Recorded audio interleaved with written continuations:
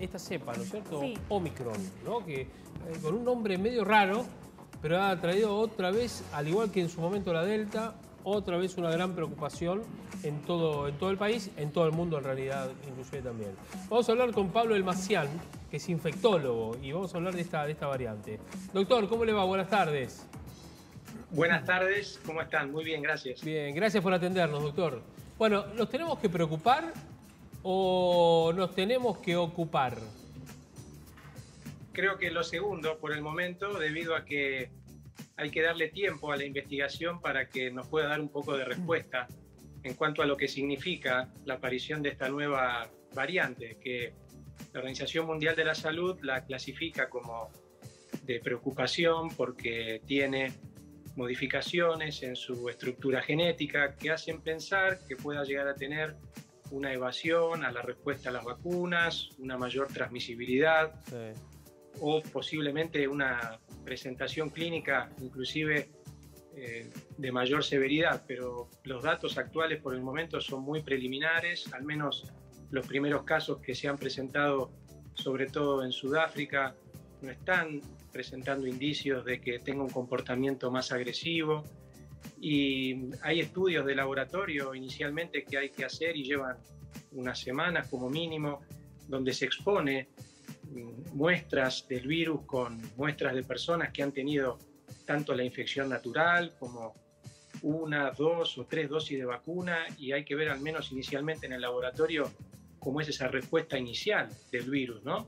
Sí. Y esos datos por el momento no los tenemos, por lo tanto sabemos que hay una variante nueva, como pueden ir surgiendo otras, pero hay que seguir ocupándose, creo que en lo más importante, que es completar las dosis de vacunas. Sabemos que las vacunas hasta ahora han funcionado bien y tenemos un porcentaje de la población, sobre todo entre los 18 y 39 años, que han recibido una sola dosis de vacuna. Y hoy en día no hay un problema en cuanto a la escasez de vacunas. Hoy las vacunas están disponibles y no se están usando. Sí, sí. Bueno, esa es la otra preocupación, también de eso vamos a hablar. Pero ¿es más contagiosa todavía que la Delta? ¿Es igual? ¿Es menos?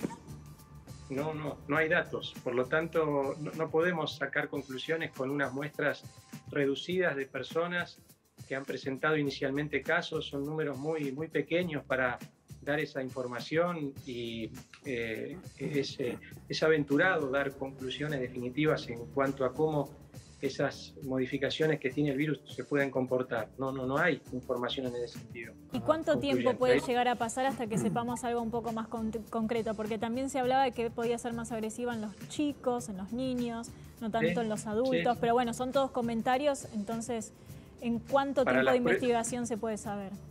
Sí, para las pruebas de laboratorio, estas que yo les comentaba, sí, que comentaban mínimamente 2 a 4 semanas, son los tiempos que llevan a hacer estos análisis, estas exposiciones del virus frente a muestras de personas que han tenido la infección y se han vacunado con distinta cantidad de dosis.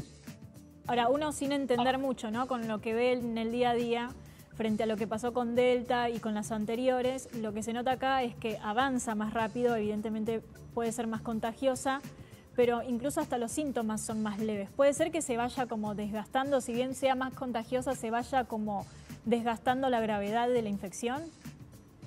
Sí, puede ocurrir, y no necesariamente una mutación en algún lugar como presenta, o varias como presenta esta variante en la proteína S, que es el lugar donde, a partir del cual el virus se pone en contacto con nuestras células, necesariamente implique una mayor transmisibilidad o agresividad. Perfectamente eso puede no relacionarse con estas condiciones. Por lo tanto, yo creo que no hay que alarmarse por el momento, darle tiempo a la investigación y seguir haciendo hincapié en lo que ya sabemos que nos va a brindar cierta protección y cobertura frente a las variantes actuales. Tenemos Delta, que representa más del 60% de los casos. Se han duplicado los casos de Delta en el último tiempo, si bien los números son bajos. Yo creo que ponerse ya a tomar conducta frente a lo desconocido sin consolidar lo que uno ya conoce, creo que es una mala conducta. Ahora también, bueno, sí, usted tampoco hace futurología, perdón. Es decir, que puede haber muchas más variantes del COVID. Sí, totalmente. Y eso está relacionado con la posibilidad de que el virus encuentre susceptibles. No es lo mismo que el virus encuentre personas no infectadas y no vacunadas, donde tiene la capacidad de desarrollar plenamente toda su función, que se encuentre con personas o que hayan tenido la infección natural o que hayan recibido varias dosis de vacuna. Entonces está limitado el virus en poder hacer esas reproducciones necesarias que cada tanto son aberrantes y les permite hacer una mutación.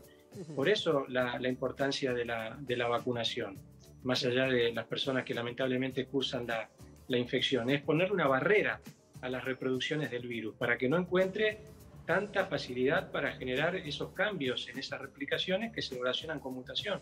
¿A usted le parece que está bien o está mal el tema del pase sanitario?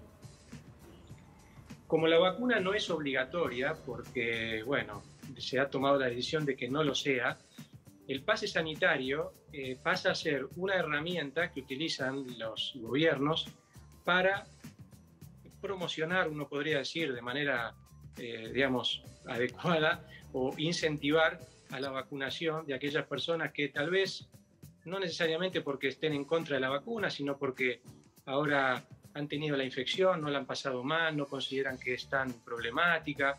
Entonces, desde ya que es una herramienta que yo considero útil para aumentar las coberturas de vacunación, porque la gente se va a ver en algún punto forzada, si quiere participar de ciertas actividades o cumplir ciertas actividades, de estar vacunado. Yo lo veo bien desde ese punto de vista.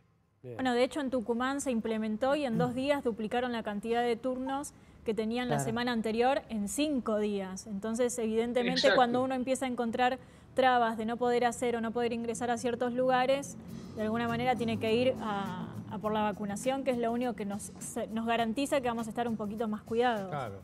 Exacto, porque en nuestro país el grupo, los movimientos antivacunas no es tan intenso como en otras regiones del hemisferio norte. Y mucha gente se olvida de vacunarse o no lo tiene como prioridad. Entonces es un incentivo, esto como un recordatorio que va a funcionar muy bien, seguramente. Bien. Doctor, le queremos agradecer. Muchas gracias por esta charla. Hablar con usted también es un placer y, por supuesto, atendemos y entendemos todo lo que nos ha dicho. Y una de las preocupaciones es, obviamente, cuidarnos. Segundo, vacunarnos. Ni más ni menos. Le mandamos un abrazo. Exacto. Gracias, doctor. Gracias. Muchas gracias. Hasta luego. Hasta luego. El doctor Pablo Elmassian, hablando con nosotros a propósito de estos temas. Muy interesante, además.